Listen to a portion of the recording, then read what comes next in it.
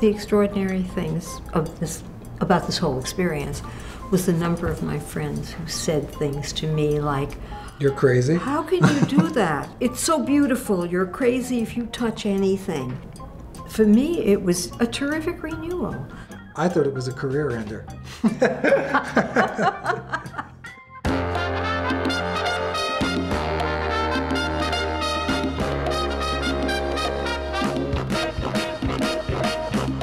A lot of our concept of good taste has to do with colors that don't clash, that go together.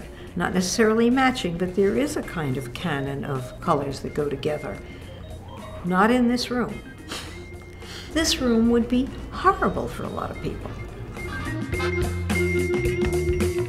I design hotels, I design these like multi-million-dollar residences and stuff like that. I've never seen a client take something that I've based a whole career on and she throws it all out the window and starts again.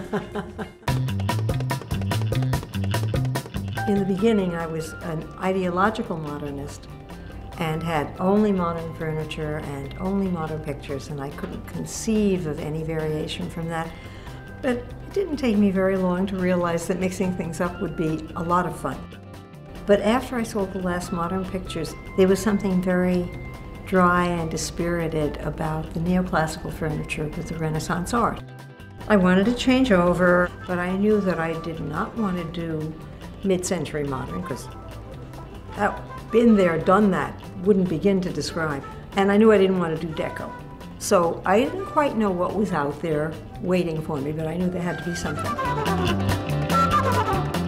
2 years it took me of chewing this over to work up my courage, and then I called Jim. I owned a little tiny store on 18th Street, and I'd become friends with her son. And should somebody mention who he is? Oh, your son's Michael Diamond from the Beastie Boys, otherwise known as Mike D. Somebody said to me, "Have you seen Rolling Stone?" And there they are on the cover of Rolling Stone. And I start reading, and the first half of the article is about, like, you know, how they're all grown up. Mike now likes modernist furniture, and, you know, he has his friend Jim, who's his furniture pimp. Like, I would show him really, really rare stuff, and he'd be like, "Oh yeah, that's a Johnson and Kelly lamp, there's this, there's that." I was like, "How do you know about this stuff?" And he said, "Well, my mother was a decorator." Even though I'd been in the decorating business for years and years, I had long since retired. I was out of touch with the market. I didn't know what was out there, and I did not want to do any of the scut work. I was approaching 40 quick, and I thought that I knew exactly what it was that I did for a living. I remember the first things I showed you. You were like, "It's not what I want." I don't even remember that. I know we did have a few false starts. And I remember thinking, like, oh, I don't know shit about what it is that I do right now. I really don't. Because I had become so stagnant within the idea of taste and like what it is. Generally what happens is that people furnish, and they don't furnish on the idea of taking something and, you know, using it in an artistic way.